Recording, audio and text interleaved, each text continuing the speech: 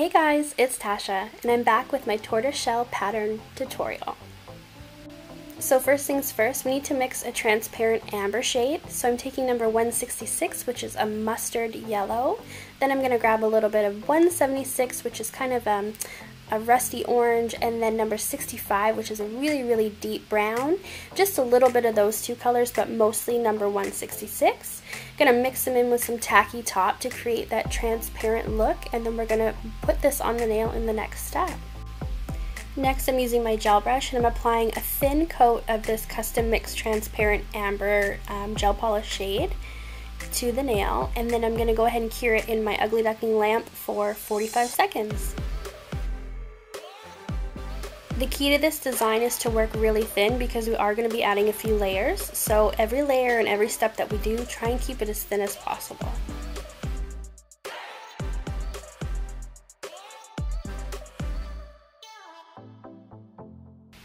So now I'm going to go back to my palette and I'm grabbing number 65, which is a really deep brown shade. And just a second here, I'm going to pick up a little bit of 176 and add that to the brown and tacky top mixture.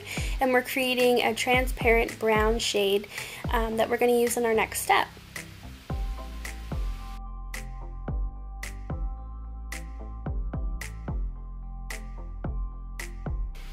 Hopping on to step number 2, I am using a very thin layer of our clear Schmelted, and in the next frame here, we're going to be taking that transparent orangey brown shade that we just created on our palette, and we're going to be creating uneven spots all over the nail. Typically I do them in uneven numbers, so I believe for this one I did it in 3. I may have added a small 4th one somewhere just to fill in a gap.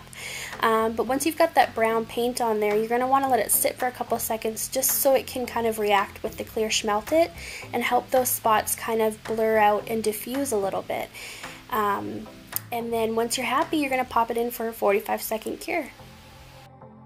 Step number 3, we're adding another very thin layer of that transparent amber gel polish shade that we mixed, and we are not curing this layer. We need it wet for the next step. And step number 4 already, we're going to mix more brown gel polish into the transparent brown that we had already created for the last step, and then we're going to apply more brown spots on the uncured amber shade that we just laid down. I hope that makes sense.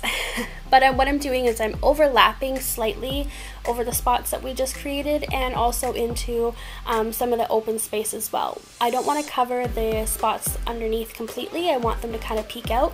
This is what's going to help create that dimension that you see in tortoiseshell patterns. So once I'm happy with this, I'm going to cure this in my lamp.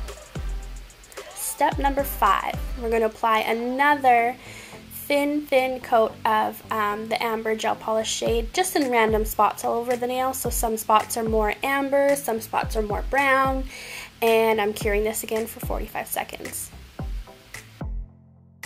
Again, we're applying more darker brown spots over the ones we just created, slightly overlapping again, trying to leave some of the underlying spots visible still, and then we're going to cure those for 45 seconds.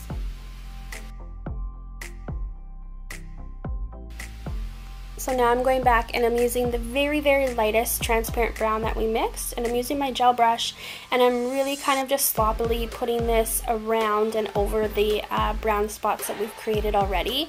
This kind of creates some shadowing or almost like a halo effect around the brown spots that we've got on the nail.